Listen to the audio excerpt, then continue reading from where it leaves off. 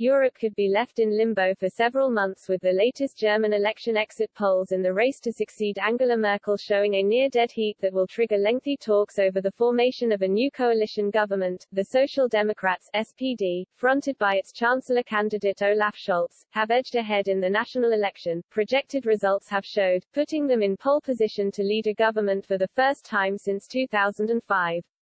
This result would also end 16 years of conservative-led rule under the departing Mrs. Merkel. Projections for broadcaster ARD showed the center-left SPD with 25.5% of the vote, marginally ahead of the CDU-CSU conservative bloc with 24.5%. The result would also mean the CDU-CSU slumping to a post-war low for a federal election.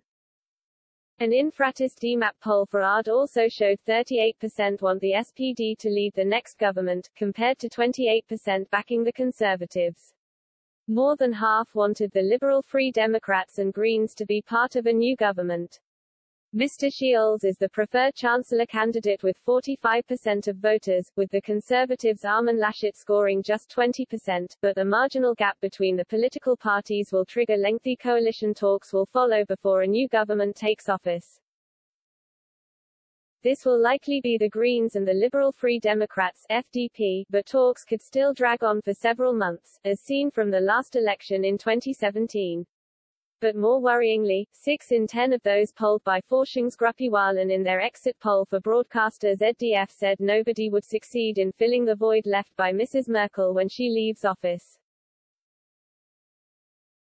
Jens Geier of the Socialists and Democrats group in the European Parliament told Politico if Mr. Scholz managed to get elected as Chancellor, Germany would take a much more active role in Brussels, but one political expert has said a German election result without a clear outcome would be seen as a disaster for the EU.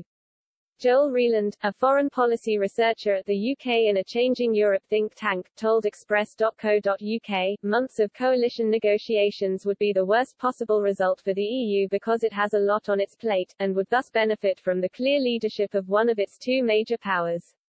The US withdrawal from Afghanistan and furore around the UK-US submarine deal have made discussions of how to bolster EU security and strategic autonomy a pressing concern.